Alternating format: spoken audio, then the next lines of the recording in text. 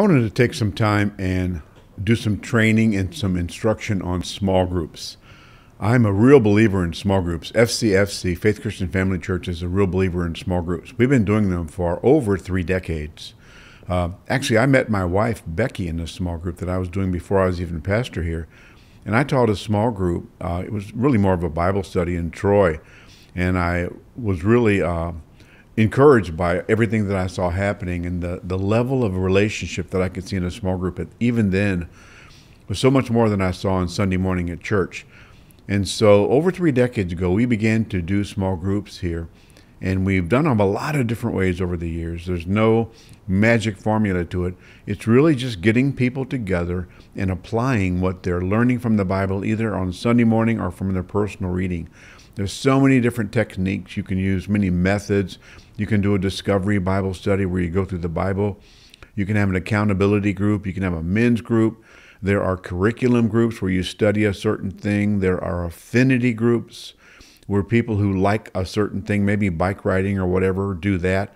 My wife and I led a small group once where we rode the bike on the Katy Trail, bicycle.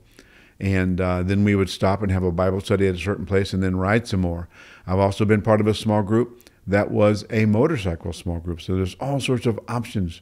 Whatever your interests are, whatever you're doing now, you can do that in an affinity group. And then you can do a sermon study where you just simply take whatever was studied that Sunday.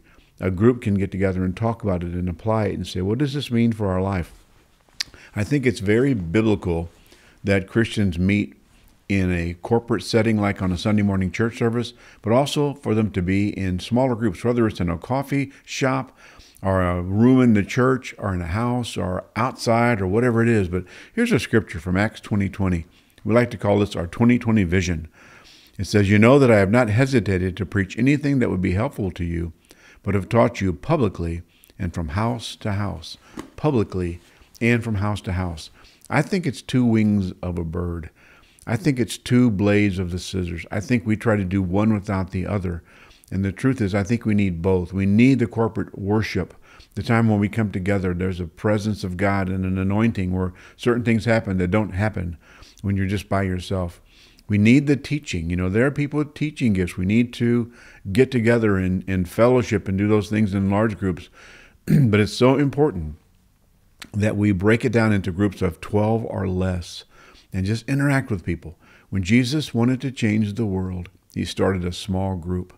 He poured out his life to these 12 men that he selected. He preached to the multitude, but he would always bring them aside and try and apply it and say, did you guys understand what I just said? And so you need both. You need the public, but if you're just living on the corporate preaching, you're not ever really getting it down into your digestive system, so to speak, where you're able to apply it. Think about Jesus' method. He would take his disciples aside and he would pour out his heart to them and he would do life with them and he interacted with them. And I just don't think we can escape that that's a biblical principle. It's so important to choose what your curriculum should be or your method should be, if it's a sermon preparation or a sermon study group or whatever it is, and then find some people, whether it's you and 2 other people or up to 12 people. You don't want to go past 12 because at that point it becomes just another service. Beyond 12 people, you really can't interact well. Really, the truth is at 7, it's perfect. Where, you know, if you get somebody who's quiet, they'll get in the group and just not speak if there's, 10 or 12 people. And so in order to get maximum participation, you really need to get less than 12. That's what Jesus did. And 7 is perfect. I do a lot of study on John Wesley and the Wesleyan revival in England in the 18th century. And it's interesting. He was a minister. And he began to preach on the streets and do all sorts of different things. And a revival took off. But the way that they were able to contain the fruits of that revival was with small groups. He had groups of 12 that would meet weekly in what they call class meetings. That's a little deceptive because it sounds like it's a classroom, but it's just a small group. And then beyond that, they had groups of same-sex people, all male or all women, that would meet together in groups of 3 or less for extreme accountability. And they would ask each other, how are you doing? What sin are you struggling with? See, a lot of people don't want to be in a small group because they really kind of like to just skim off the top and hear what the Sunday morning service is and maybe apply it or maybe not. But if you're in a small group, you're being forced to think about and answer questions and give accountability for what you're hearing. And so Wesley and his organization, which later became the Methodists, really had an incredible revival. And most people attribute it to their small group system, that they were able to get people together and have them accountable to each other and trust them. That's the thing about pastors and small groups. You've got to trust people. Sure, somebody might do something crazy, but you've got to trust people. You've got to take that risk and say, it's worth it. And people grow best when they're kind of in each other's faces. They do life together. Iron sharpens iron, one man sharpens another. And so we call our groups discipleship communities. We try and do things outside of the church where people who don't go to church can have access to a church, really. It's a small group, but it's a church. And then within the church, we do all sorts of different things. On Wednesday night, we have teaching, and then we have small groups. We have small groups that meet about that service right then, that sermon. And then also we have, things like Financial Peace University and emotional healthy spirituality and discipleship and so many different things. But the key is this: you need to find something that you are doing now. What is your world? Do you ride bikes? Do you play tennis? Do you play soccer? Do you meet with the moms in your neighborhood? Whatever that is, do something that you're doing now, only add the God element to it. And so what you're doing is you're simply letting people express where they are. When people talk, you know exactly where they are in their spiritual life and really in their life. Out of the mouth, the abundance of words, the abundance of speaking comes the truth about who you really are. Out of the abundance of the heart, Jesus said, the mouth speaks. And so the only way to really know where someone else is, and even to know where you are, is to look at what you're saying, what's coming out of you. And then you can address that and confront that.